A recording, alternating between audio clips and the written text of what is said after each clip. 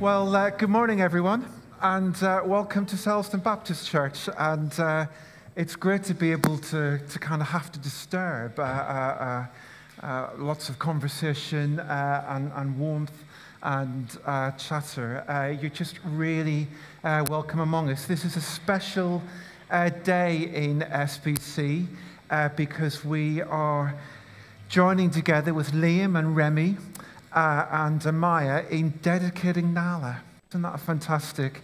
And we just want to say a particularly warm welcome to lots of friends and family of Liam and Remy. It's just so good that we can do this today. You're really welcome. And we hope that you and all of us are encouraged and built up and drawn close to God as we worship Him this morning. We just wanted to mention a public service announcement that we realise it's hot today, in case you hadn't picked that up already. And there are, around the window ledges here, there are jugs of water and cups. We're not the Coldstream Guards, so you don't have to keep going and power through it. If you're feeling uncomfortable and you need a drink, grab a drink. That's really important to do that. But let's continue. Let's begin our time together this morning. Let's worship our great God. And Dewika is going to lead us as we do that. Thanks. Good morning, everyone. It's good to see your faces, looking sun-kissed, many of us here. We thank God for the sun. If we could stand to our feet, we're going to begin in prayer.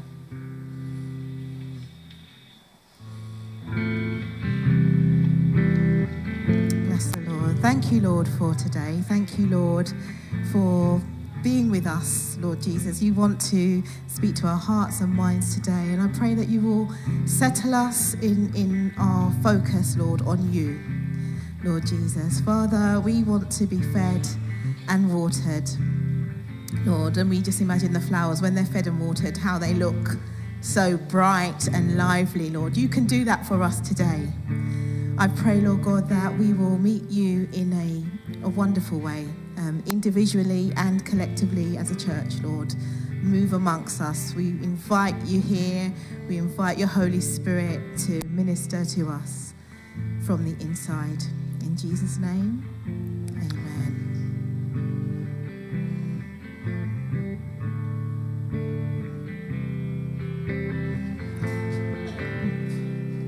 In Christ alone, my hope is found. He is my light, my strength, my song. This cornerstone, this solid ground, firm through the fiercest drought and storm. What heights of love, what depths of peace, when fears are stilled, when striving cease, my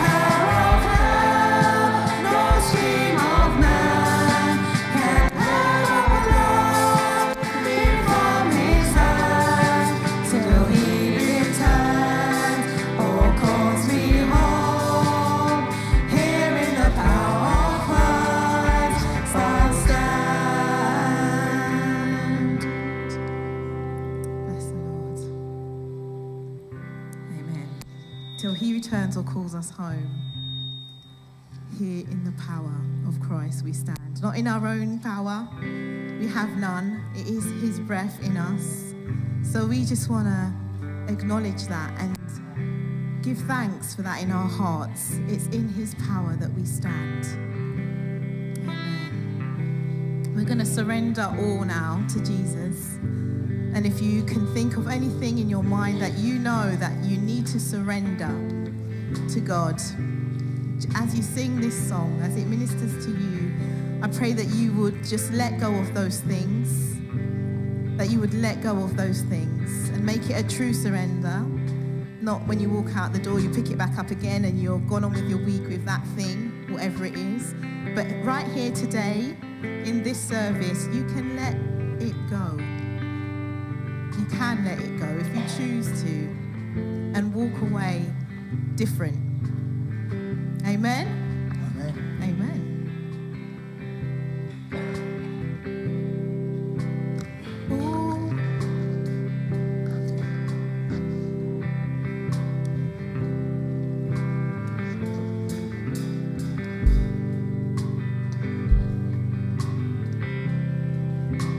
To Jesus. Oh, to Jesus I surrender.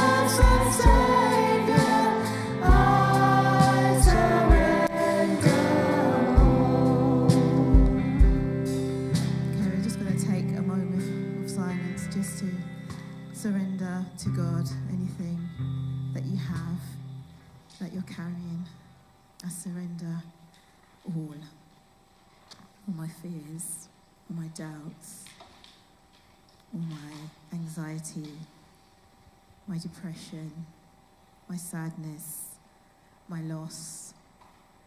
I surrender it. Surrender it to you. All my habits,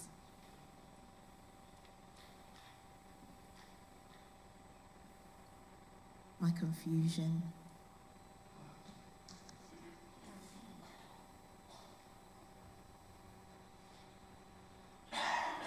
my friendships that are not right for me,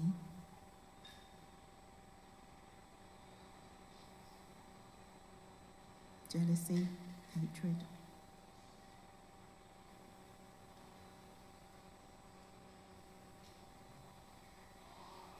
and anything else that might come to your mind to surrender in this moment, knowing that God is loving and caring and welcoming of all that you hand over to him so that you can be free.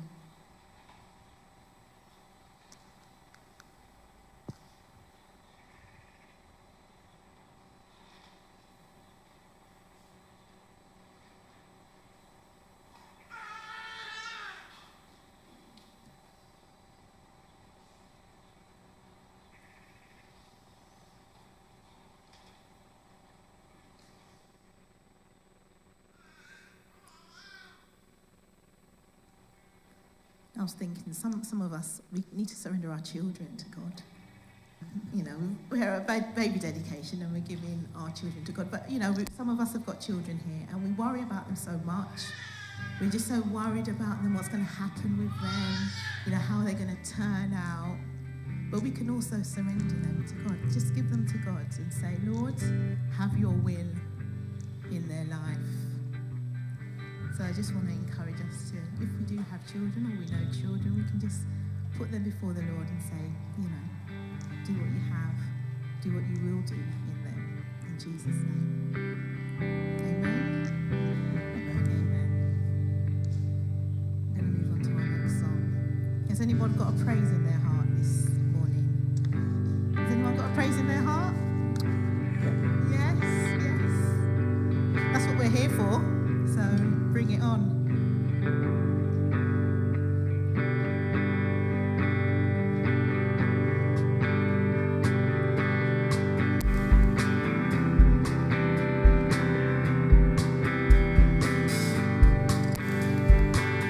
Praise is rising. Praise is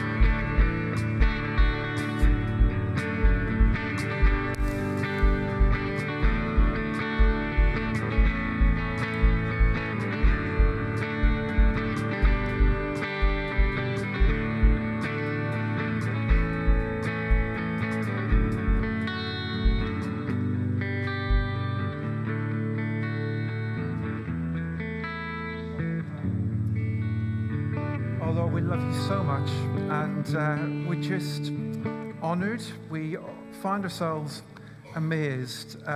Forgive us for taking things for granted, but we just think about what it means to be welcomed by you and loved by you and called home by you, and we're amazed. What a great God you are, how full of love you are, how full of mercy you are.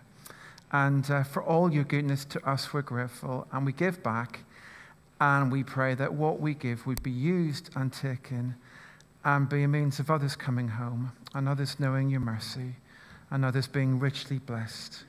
And all this we ask in your name, Jesus. Amen. Amen. Thank you.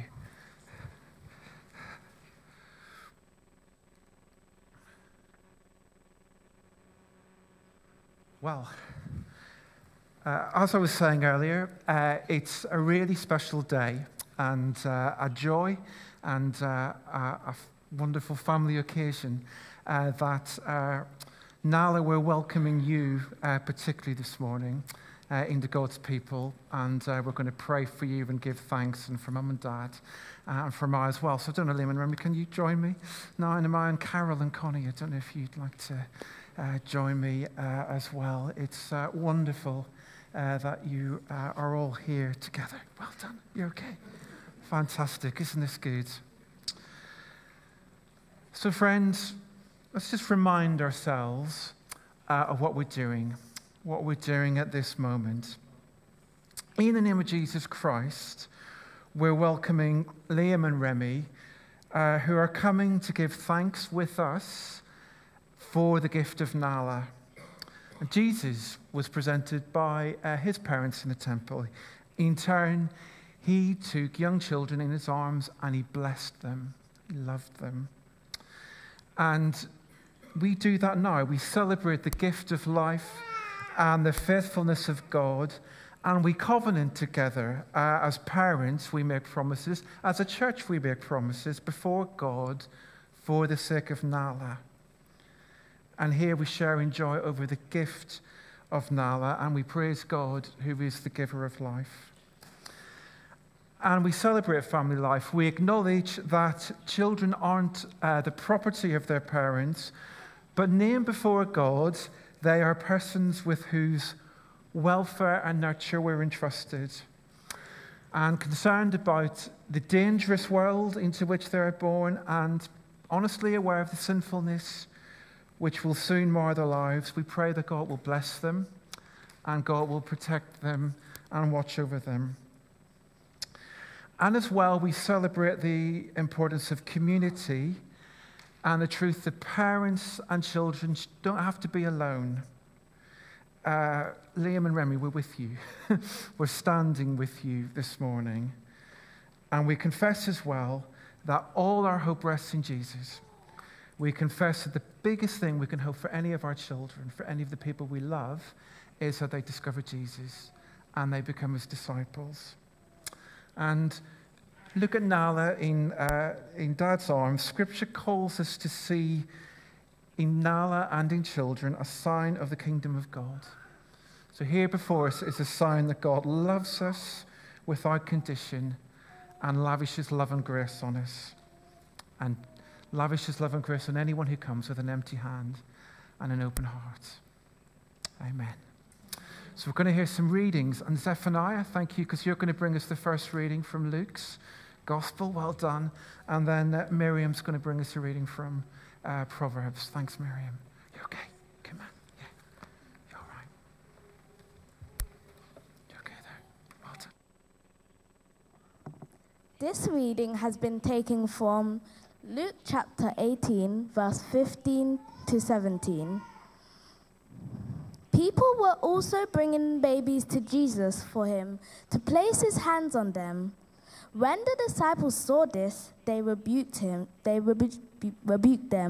But Jesus called the children to him and said, "Let the little children come to me, and do not hinder them, for the kingdom of God belongs to such as these. Truly, I tell you, anyone who will not receive the kingdom of God like a little child will never enter it."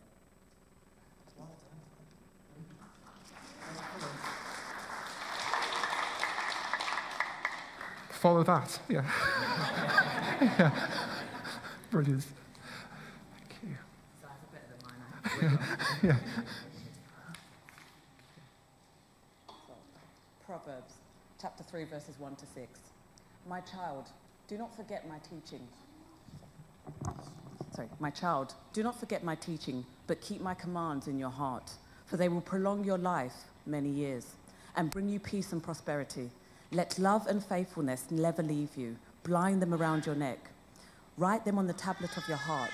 Then you will win favor and a good name in the sight of God and man. Trust in the Lord with all of your heart and lean not on your own understanding. In all the ways you submit to him, and he will make your path straight. So a prayer and a prayer of thanks. And we come to you now and we just acknowledge you. We acknowledge you, gracious God, as the creator of all things and as the giver of life and as the one who is the loving parent of every person. And joyfully we thank you for the gift of new life in the birth of Nala and for all that you've already given and all that you're going to give to us through her, for all the possibilities that we see in the sort of template, the blank canvas, as it were, of her life. We just thank you. And we thank you for the love which has beckoned her into existence, the love and hope she's awakened, the care that surrounds her. For all of this, we're really thankful. And we give you our thanks and praise in the name of Jesus Christ, our Lord. Amen. So friends, we come now to a moment when we make promises and commitments. And first of all, Liam and Remy, I have some promises, questions to ask of you. So Liam and Remy, do you thank God for the gift of Nala, and do you accept the joys and duties of parenthood? We do. We do, yeah. And do you promise to bring Nala up within the Christian community, and by God's grace, so to live that she will be nurtured by Christian love and surrounded by the love of Jesus? We do. We do. Wonderful. And Connie and Carol, it's wonderful that you're here and joining us also. And a question for you as Nala's grandparents. Will you promise to love and help and care for Nala and come alongside and support Liam and Remy so that she can grow to know the guidance and the goodness of God? Yes, we will. Well, wonderful. Thank you. And Amaya, important question for you as well. You okay? So Amaya, will you promise to love and care for your sister as well? Yeah, well done. Fantastic. Yeah. And can I ask you, Liam and Remy, what names have you given to your daughter? No. Wonderful. Welcome, Nala. So, Nala, will you come to me for just a moment?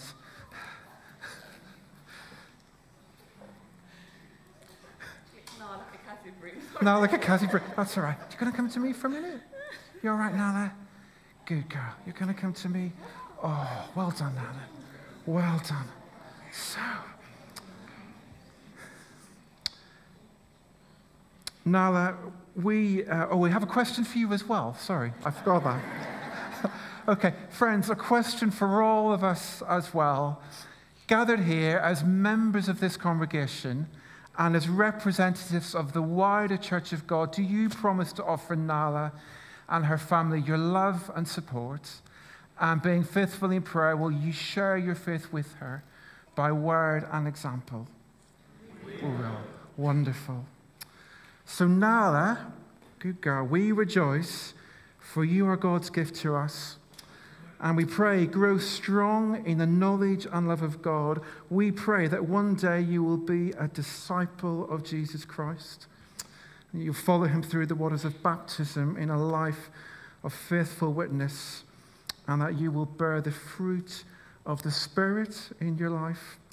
And that you'll bring love to many and receive love from many as well as God's love. And so now that I pray that the Lord would bless you and keep you, and the Lord would make his face to shine upon you and be gracious to you, and that the Lord would lift up the light of his countenance upon you and give you peace this day and always.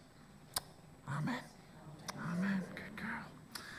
And now I just want you to look around for one more minute. These people are your friends and family, and you're a gift to them like they're a gift to you, because you remind them that we must all come to God as little children with empty hands and open hearts.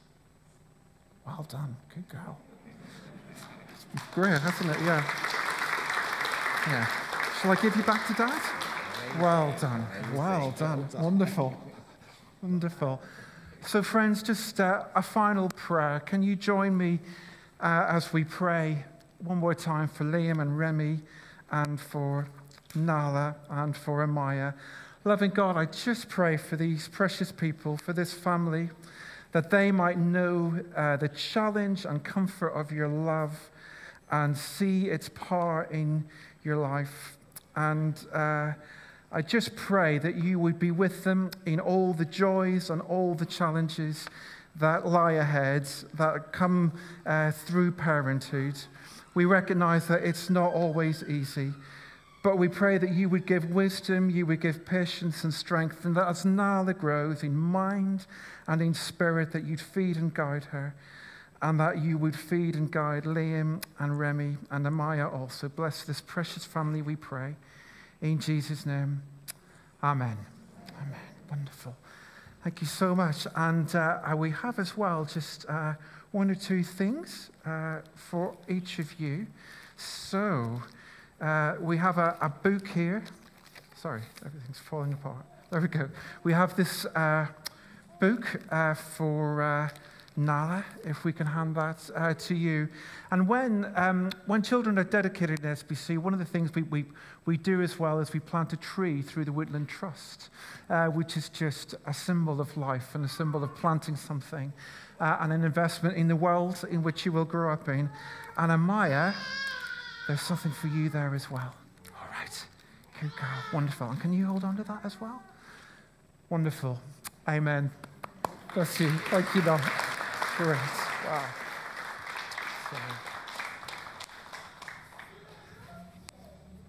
Isn't it precious? I love moments like these. It felt like it was such a privilege. Our young people and children are going to go to their groups now. I'd like to take a moment to pray for you before you do. And I just think it's important, isn't it? We make promises that as a congregation, we will make this a place where our children can discover God's love. Particularly, that's a task and a labor of love that our Sunday school teachers, our youth group, our Rooted team take on, Katie and Hilary as well. And it's so important and a labor of love and great service. So can we pray for you particularly before you go? So I just want to pray. I pray for Nala and for Amaya and for every child and every young person in our church who is going to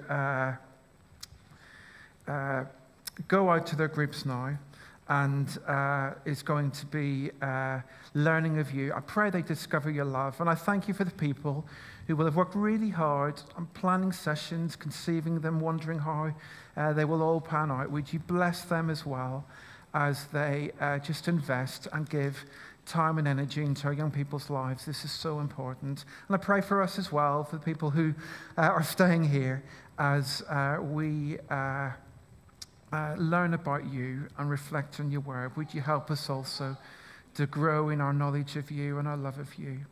And we pray this in your name, Jesus. Amen. Amen. Wonderful. So if you want to go to your groups, this is the moment. Great. Thank you.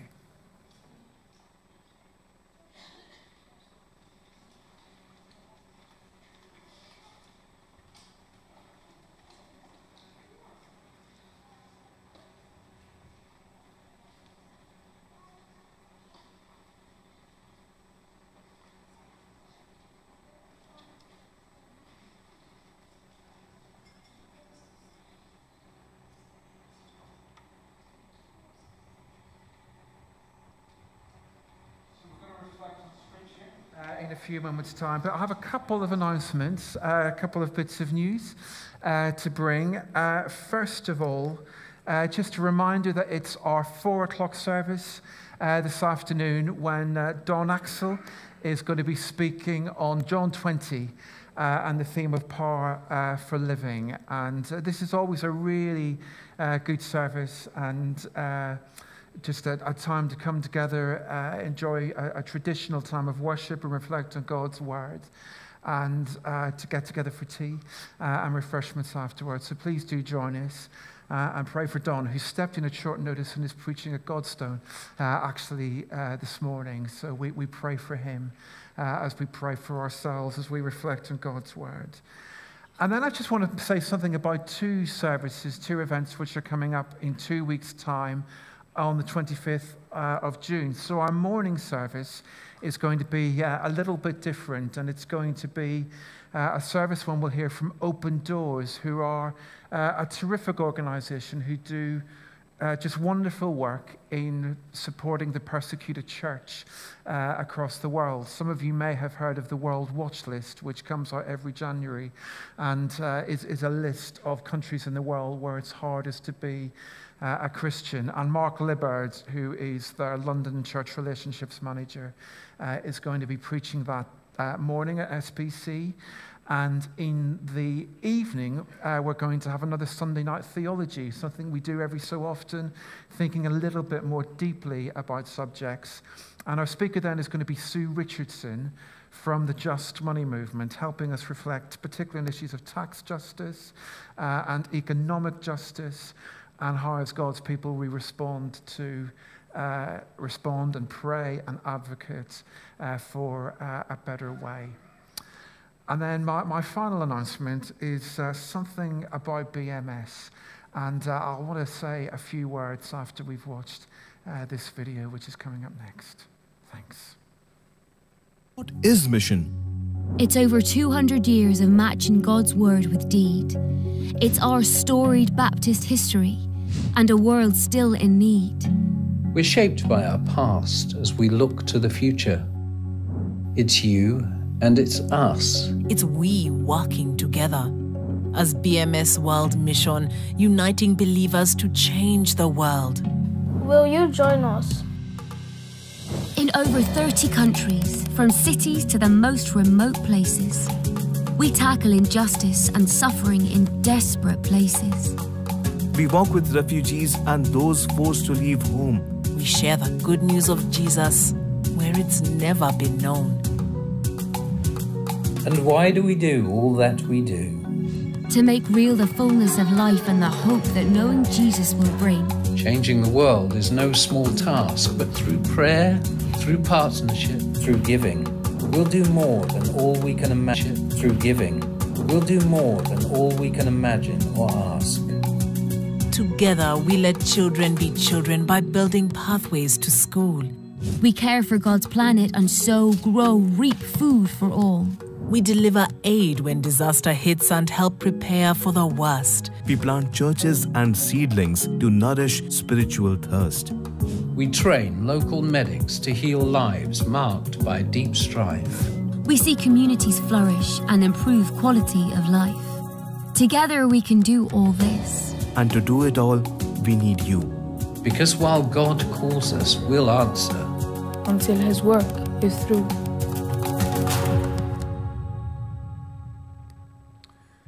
Just a short video and an introductory video, and it just gives a little bit of the flavor of the work, the brilliant work which is done by BMS World Mission, who are, I guess you could think of them as almost the overseas arm of the Baptist Union. And they've done terrific work for over 200 years and often been, if you like, a leader of change within our union as well.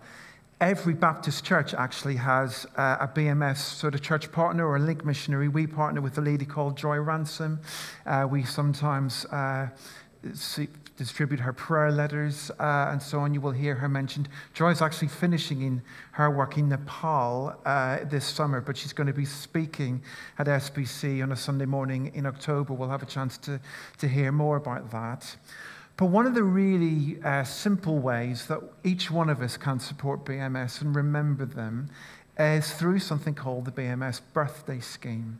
And the way that this scheme works is very simple but very effective, that if you enroll on your birthday each year, somebody from church will send you a birthday card and remind you about the birthday scheme and just ask you, out of whatever you've received, whatever gifts you may have had, would you like to give something back, just a small token back for BMS? And it's good, isn't it, maybe at a time when we're being blessed and we're kind of receiving gifts from others, to be able to give something back. Barbara Burns, I hope Barbara is watching. I'm sure she will be. Barbara did a tremendous job administering this scheme for years. It's been fantastic. And she has now handed over to Rosemary. I don't know if you could just wave your hands, Rosemary, or hey, thank you, Rosemary. So we're really grateful that Rosemary Annan, thanks Rosemary, has taken this on. And like I say, it's a very simple but very effective way of giving something back. And we have leaflets here about the scheme. And I'd really encourage you, if you have time, take this away or have a conversation with Rosemary. It's just a simple way of giving something back on a regular basis. And thank you, Rosemary, so much for taking this on. We're going to hear from Scripture now, and Kay and Ruth are going to bring us readings, one from the Psalms and one from a passage from Colossians that we'll be thinking about this morning. Thanks, Ruth and Kay. Thank you.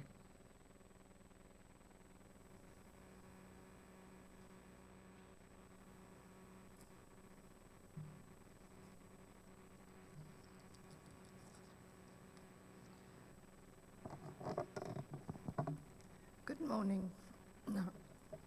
The first reading is from Psalm 1. Blessed is the one who does not walk in step with the wicked, or stand in the way that sinners take, or sit in the company of mockers, but whose delight is in the law of the Lord, and who meditates on his law day and night. That person is like a tree planted by streams of water, which yields its fruit in season, and whose leaf does not wither. Whatever they do prospers. Not so the wicked. They are like chaff that the wind blows away.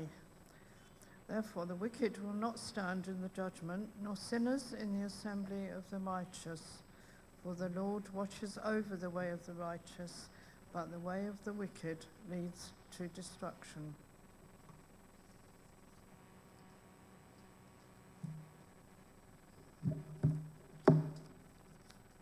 We now read from Colossians chapter 2. So then, just as you received Christ Jesus as Lord, continue to live in him, rooted and built up in him, strengthened in the faith as you were taught, and overflowing with thanksgiving. See to it that no one takes you captive through hollow and deceptive philosophy, which depends on human tradition and the basic principles of this world, rather than on Christ. For in Christ all the fullness of the deity lives in bodily form, and you have been given fullness in Christ, who is the head over every power and authority. In him you were also circumcised, in the putting off of the sinful nature, not with the circumcision done by the hands of men, but with the circumcision done by Christ, having been buried with him in baptism and raised with him through your faith in the power of God, who raised him from the dead. When you were dead in your sins and in the uncircumcision of your sinful nature, God made you alive in Christ. He forgave us all our sins, having cancelled the written code with its regulations that was against us and that stood opposed to us. He took it away, nailing it to the cross. And having disarmed the powers and authorities, he made a public spectacle of them, triumphing over them by the cross. Therefore, do not let anyone judge you by what you eat or drink, or with regard to religious festivals, a new moon, a celebration, or a Sabbath day. These are a shadow of the things that were to come. The reality, however, is found in Christ. Do not let anyone who delights in false humility and the worship of angels disqualify you for the prize. Such a person goes into great detail about what he has seen, and his unspiritual mind puffs him up with idle notions. He's lost connection with the head, from whom the whole body, supported and held together by its ligaments and sinews, grows as God causes it to grow. Since you died with Christ to the basic principles of this world, why, as though you belong to it, do you submit to its rules? Do not handle, do not taste, do not touch. These are all destined to perish with use, because they are based on human commands and teachings. Such regulations, indeed, have an appearance of wisdom with their self-imposed worship, their false humility, and their harsh treatment of the body, but they lack any value in restraining sensual indulgence. Amen.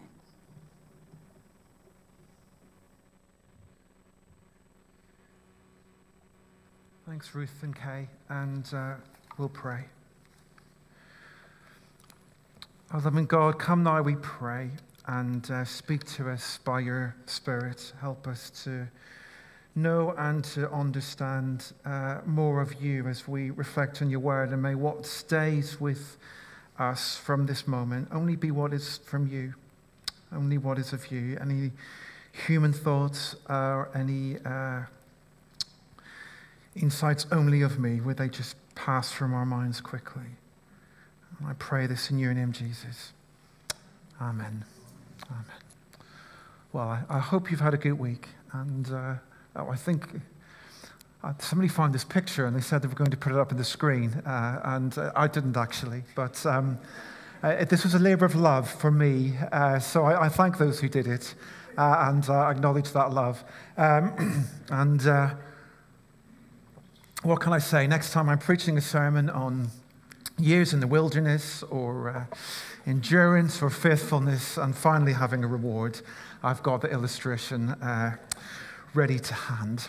And apologies to any Fiorentina fans who are in the church today. Anyway, Colossians 2. I want to talk about this in just a moment. But before that, I'm going to show a couple of pictures in just a minute, which I think are a sort of helpful way of getting into to think about this passage. Before I show the pictures, you might want to have a think. I don't know how confident you are about driving, and particularly about driving in busy places, or even driving abroad. First time I ever drove abroad was in France.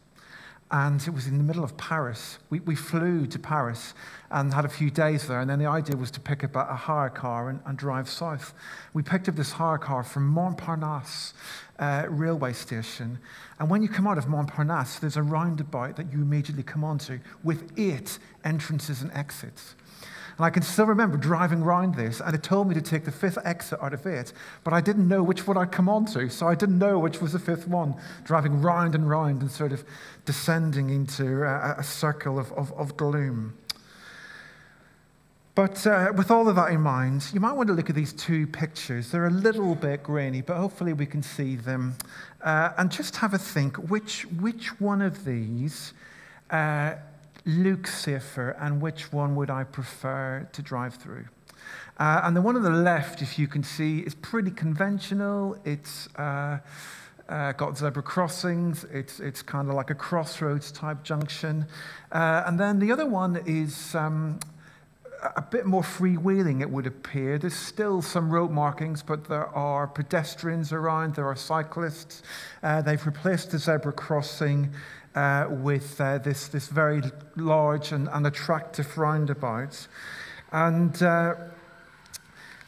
the second picture, the one on the right, looks a bit more chaotic, actually, which raises the question of which one we think would be safer. And you might be surprised to know that it's actually the traffic layout on the right. So these are pictures which are taken from a town called Drachten in the Netherlands. And the newer traffic arrangement, which was brought in a couple of years ago, is the work of a Dutch engineer called Hans Monderman. And really fascinating guy. He actually died a few years ago. But he came up with an approach to designing towns and cities and traffic layouts that at first seems quite counterintuitive.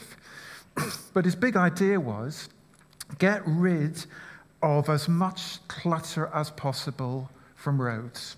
Get rid of markings, get rid of traffic lights, get rid of signs, because his idea was that all of those things reduce our awareness of what's actually going on around us. And they stop us from thinking for ourselves. And this is how he explained the theory himself. When you don't exactly know who has right of way, you tend, he said, to seek eye contact with other road users. You automatically reduce your speed, and so you take greater care. Now, it hasn't caught on everywhere. I wonder if one of the reasons why it hasn't caught on everywhere is just because it seems too big a risk. It seems like too crazy a thing at first sight to actually have a go at doing. But where it has been tried, it works. It's been found to be a success. So here's another picture. This is from the UK. This is Exhibition Road in Kensington, if you've ever come across it. And it's sometimes referred to as a naked street or a shared space. So cars and pedestrians mix there in equal terms. And what they found is there's been a significant fall in speed and in accidents. And again, it seems to bear out what Hans Monderman says is his big theory. Listen again to one more comment. See, he says the problem is we're losing our capacity for socially responsible behavior. The greater number of prescriptions, or you could say the greater number of rules, the more people's sense of personal responsibility dwindles. In other words, the more that you tell people what to do and give them lots of instructions and rules to process, the less that they actually think for themselves. And I found myself thinking about this story. I came back, I read it a few years ago, but it came back when I was reading Colossians 2. Because I think Colossians 2 raises a really profound question, an important question, which is basically, how do you help someone become a better Christian? You know, how do you help someone get to know God more and follow him more? And there are different approaches you can take. One of the most obvious seems to be this, and it's an approach which I've come across quite a few times in my time, and at its heart is basically just come up with lots of rules for people to follow. In each and every situation, here's the thing that you've got to do, and here are things not to do. Here are people not to spend time with. Here are things not to watch. Here are things not to drink. We might be familiar with that old line. How does it go? We don't smoke or dance or chew, and we don't go out with girls who do. That was a line I was familiar with back in the day. But I want to talk about what I think is just a fundamental approach with this problem. And it's the fundamental problem with this approach. And it's the problem that Paul talks about in Colossians 2. You read Colossians 2 and you realize there's nothing new. There's nothing new in this approach. But Paul suggests for us that it doesn't work. And this is what he tells us right at the end of the chapter. Let me remind you of what he says. Since you died with Christ to the elemental spiritual forces of this world, why as though you still belong to the world, do you submit to its rules? Do not handle, do not taste, do not touch. These rules, which have to do with things that are all destined to perish with use, are based on merely human commands and teachings. And such regulations indeed have an appearance of wisdom with their self-imposed worship, their false humility, their harsh treatment of the body, but they lack any value in restraining sensual indulgence. In other words, says Paul, you can focus on rules all you like, and you can focus on all these external, outward signs, but it won't get you very far, because sticking to rules doesn't bring about an inner change, doesn't get you here. As Paul says, it doesn't restrain sensual indulgence. Now, that's a bit of a mouthful. What does he mean? Well, it seems to me Paul is talking here about just our desires and our primal instincts, if you like, and the basic longings. And it's these things. It's what we want. It's what we love. It's what we care for that needs to change. I always remember when I think about this topic, something I read a number of years ago is by a guy called James Smith, and a Canadian academic writer on discipleship. And he says this, he says that if you just go around telling people about rules and things to do and how to follow Jesus, it's like taking a cup of water and pouring it into someone's head and thinking that will put out a furnace in their heart. It's a good way of thinking about it. Because it's our hearts. It's our hearts. It's what we love and we care for that needs to change. And if we're going to grow, we don't get to that place of growth by sticking to rules, because you can keep the rules, but you'll still be kicking against them inside, and you'll be pulled every which way, but you might not find peace, and it's no way to live. It's not how Jesus wants us to live. He's something so much better for us. And I just want to explore this morning. And I'm going to do something a bit different. Again, it might seem a bit counterintuitive. What I want to do is actually start from the end of the passage and work my way back. So we've read the closing verses of Colossians 2. And we'll kind of go back from there and discover a bit of the logic and how Paul gets to this conclusion. So what does Paul say about how we change? If it's not about rules and regulations, how do we make this change? And there are just two important principles that I want us to explore. And I think they're both sort of connected to what we looked at last Sunday, actually, as well. But this theme that we're trying to explore at the minute, what does it look like to have habits that center us on God? So two things. And first of all, Paul talks about connectedness to Jesus. It's just what I want us to explore for a little bit. And we read about this. You can go back, you can look at the passage in verses 16 to 19. And when you look at those verses, in part, they seem to be just a bit like another rant almost about all of these people who are focusing on external stuff. And he talks, you might remember from the reading, about the people who focus on what to eat and what to drink and what days to have celebrations. So these are clearly disputes, and Paul talks about them in other letters. They're clearly not just an issue for the Colossians. They're disputes that are coming up in churches. How many rules do you keep? And they're also problematic because once you've got rules and once you've got regulations, it's kind of like a pretext by which some people can control other people's lives and have a go at them. And Paul talks about this, and he talks about people who focus on these externals and who are concerned with keeping up appearances. And then he says this. The thing is, he says, they've lost connection with the head. They've lost connection with Jesus, from whom the whole body, supported and held together by its ligaments and sinews, grows as God causes it to grow. So Paul, I think, is saying, if you're going to change, this is what matters most. Remember, we found ourselves last week talking about Paul, and he says what matters most is knowing Jesus Christ and him crucified. And He seems to be saying something similar here. And just remember again the context in which he's writing. You've got all these people and they've come preoccupied with all these other issues. You know, what to eat, timing of celebrations.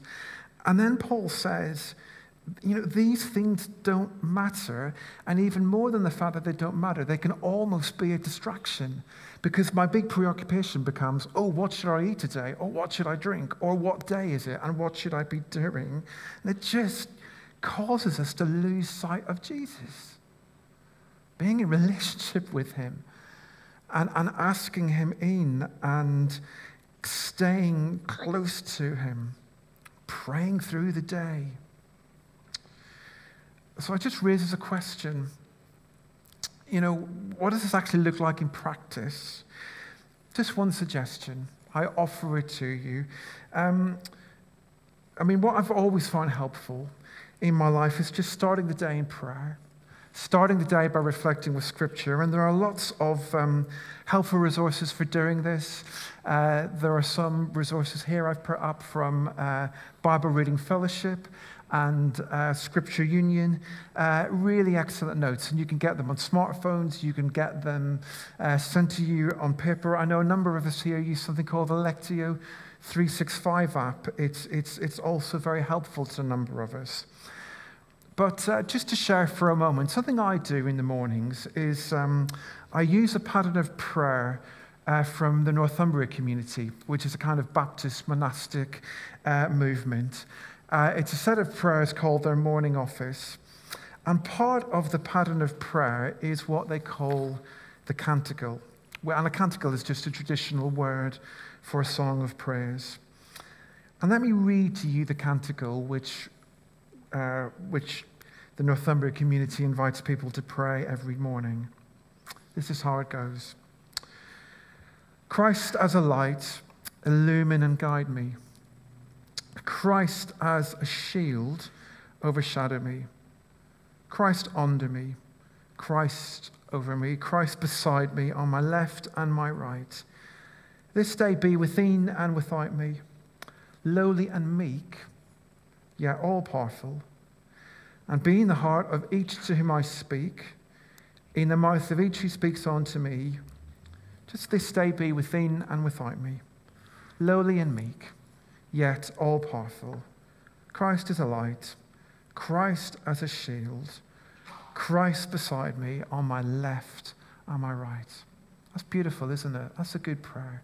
And it comes from the Celtic tradition. St. Patrick's breastplate, we might be familiar with it, has quite a similar feel. Now, you know, for me, I find, it's not like me standing here saying I've got this all sussed. I just want to talk about what I find helpful. But this is a moment to invite Jesus into the day. And I find it hard sometimes because when I'm saying this prayer, you know, I'm often thinking about what's lying ahead of me, what's in the diary. I might know that I've got meetings with people and I'm not looking forward to them. There might be people who I'm going to encounter and it might not be easy. But when you pray this prayer, you're being made to think, okay, am I going to pray in a Jesus-shaped way, or am I going to be Christ-like to these people? Am I even going to be humble enough to acknowledge that they might be Jesus speaking on to me? How am I going to look out for him? And it's not a set of rules.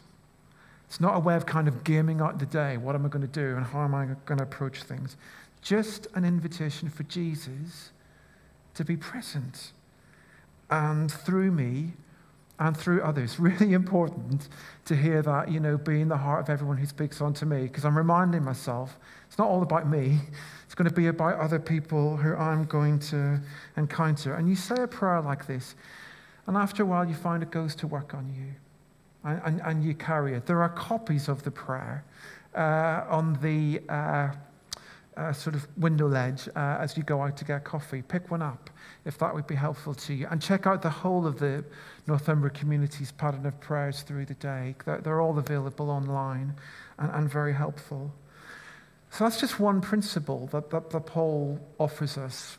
Be connected to the head, to the body. And isn't that interesting? He talks about the head, Jesus, and the body being of ligaments and sinews. I mean, it's very organic. It's not about a process. It's very organic. So he talks about being connected to Christ, and then there's just one other thing that he speaks about here, which I'll reflect on, and it's the practice of dying to ourselves and being born again in Christ. It's dying to ourselves and being born again. And none of this is new or radical.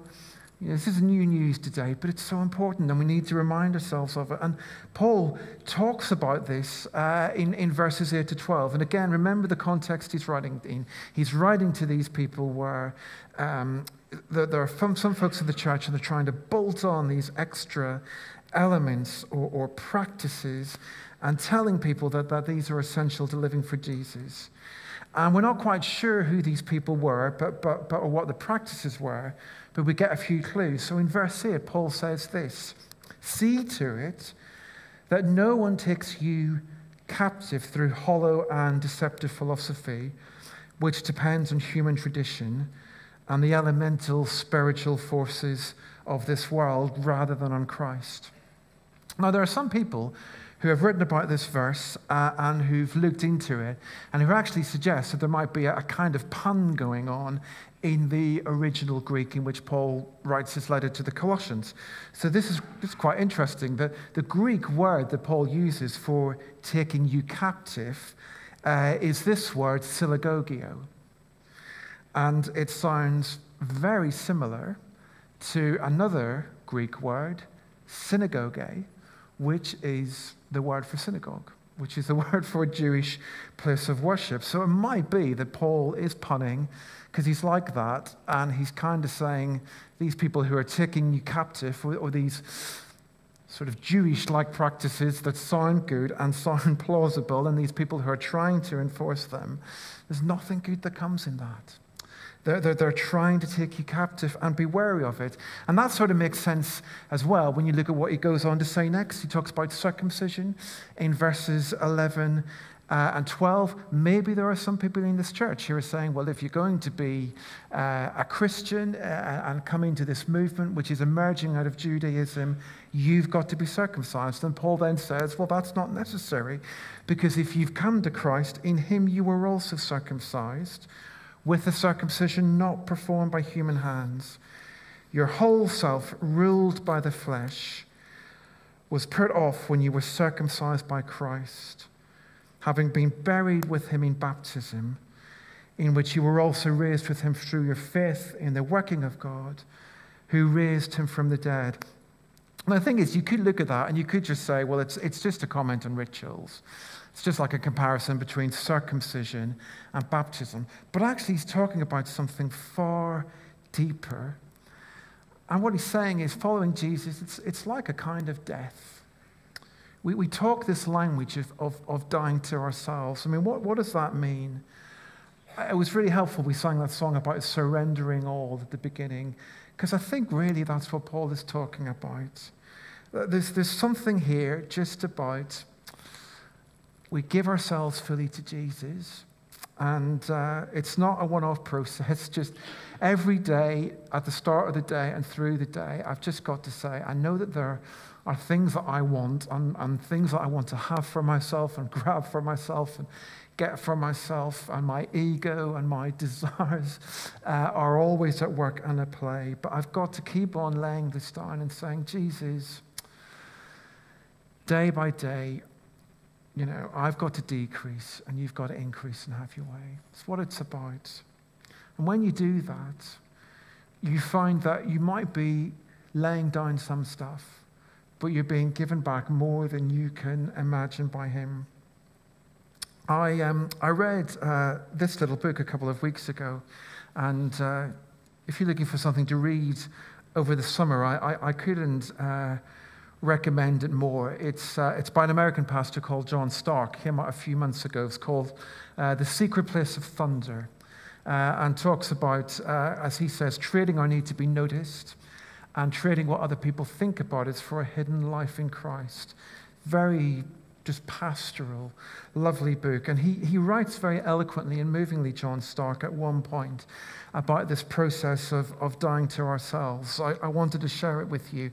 He says, we experience a pattern when this happens of uprooting and dying to the kingdoms and promises of this world in order to become alive to something deeper.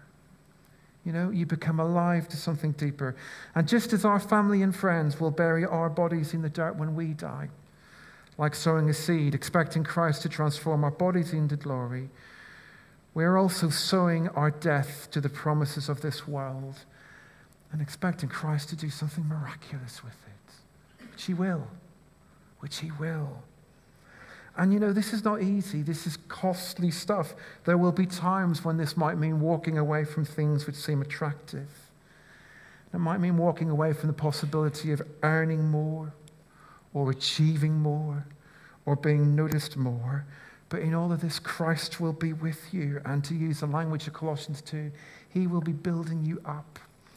And he will be strengthening you. And he will take you to the place where you will overflow with thankfulness. Paul says it will be so. To use the language of Psalm 1, you'll flourish like a tree that's planted by waters. And you know, we're coming to an end. I just want to ask us to think about this. This is important stuff, and I don't want to be misunderstood. I'm not saying that rules and regulations are completely unhelpful. And I'm not saying that we don't need to change as people. I'm just saying we do need to change. But the question is how. And it can be so attractive, I think, just to be given a template sometimes and be told you don't need to think for yourself. You will have it all ordered. You will have it all worked out. But it just doesn't help us change. It doesn't produce lasting change. And let's be honest, what we're talking about here, it's stuff we all grapple with every day. It's an everyday process of coming to Jesus and saying, Jesus, what stands today between me and you and me growing to be more like you? And just, Jesus, what choices do you want me to make as I listen to you? You know, so just try and be in conversation with him. What do you want me to do today that takes me a bit further away from my old self and a bit nearer to you? And I just want to say, you know, particularly friends, maybe there are some of us here today and we're thinking, you know, there's stuff in my life and I struggle with it. I feel like I go through a cycle all the time of doing stuff and regretting it, and I wish I could change. I just want to say, I think if you know God's love more and you can seek to love him more, particularly you know his love more, that'll help you change. See that as your starting point. And there are people here who'll help you, who'll talk to you about that, and who can pray about that with you. And as we do this, as all of us do this, he'll be at work. He's good. He's faithful. He keeps his promises. And we'll find that we've chosen well. Shall we be still and shall we pray? Oh, loving God, these are big things to think about today, important things to think about. Just this principle, how do we best live for you? And I pray for all of us, taking a moment, to pray for all of us, but those of us in particular kind of situations and circumstances. Maybe there are some of us, and we've come here today, and I don't know, we've tried to keep certain rules, or we've tried to change. Or maybe we just feel regret and we find it doesn't get us anywhere, and we almost feel worse than we were when we started. And we just think, can I ever kind of break this cycle in my life? And I just pray that if that's us, whether we've prayed to you lots about this or whether we've prayed to you not much at all, whether we see ourselves as people of faith or we're just here at church for the first time, just pray you'd help us with this stuff. And help us to invite you in and say, Jesus, just help me discover your love, and your love that helps me to change, and help me to respond to your love by every day just trading in some of my old desires for a desire to follow you. Help me with that. And I pray you help us as well just in this work of seeking to be connected to you. I pray for the conversations we're going to have with one another after this service or during the week. I pray that you'd help us to be just alive to you, Jesus, alert to you, just thinking all the time, how might you be speaking to me through someone else? Or if there's someone else who's struggling, what do you need me to do to show your love and be you to that person, to be your body, to be your hands and your feet, and to say your words and share your love and offer even an embrace that might speak of your love. So help us, please, in all of this. Help us, please, because we do love you and we want to love you more. And we pray these prayers in your name. Amen. Amen. Thanks. We're going to stand to our feet and sing our 2 final songs. How deep the Father's love for us. Can you feel his love? Yes, there's some nods there. His love is deep, and it's for us.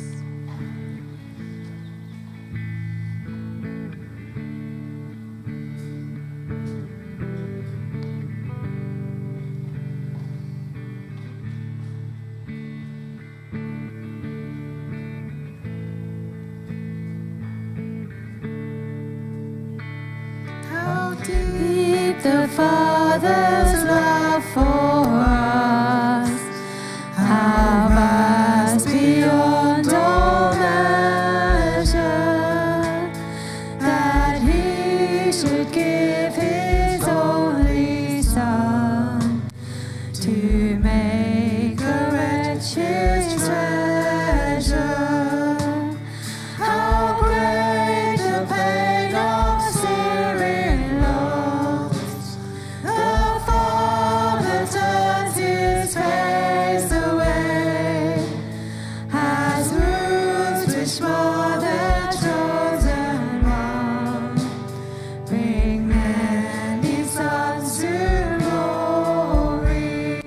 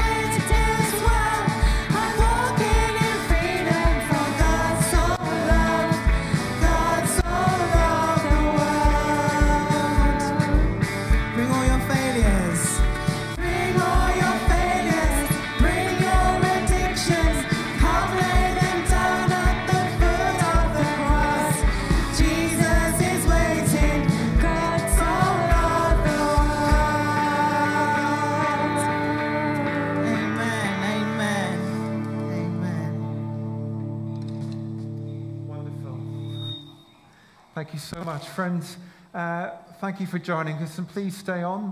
Please enjoy conversation. There'll be tea and coffee served, cold drinks as well. And please don't forget to have a conversation with Rosemary about the birthday scheme. Those leaflets are there, and copies of that morning office and the 4 o'clock service. It'd be wonderful to see you there also. Perhaps I can just finish by saying as a blessing upon you the words of that prayer I spoke earlier. I pray that you would know, friends, today Christ as a light to illumine and guide you. Christ as a shield overshadowing you. Christ under you, Christ over you. Christ beside you, on your left and your right. This day would you find him within and without you, lowly and meek, yet all-powerful. Be in the heart of each to whom you speak, and in the mouth of each who speaks unto you. This day would you find him within and without you, lowly and meek, yet all-powerful. Christ as a light, Christ as a shield, Christ beside you, on your left and your right. Friends, let's go in peace to love and serve the Lord. Amen.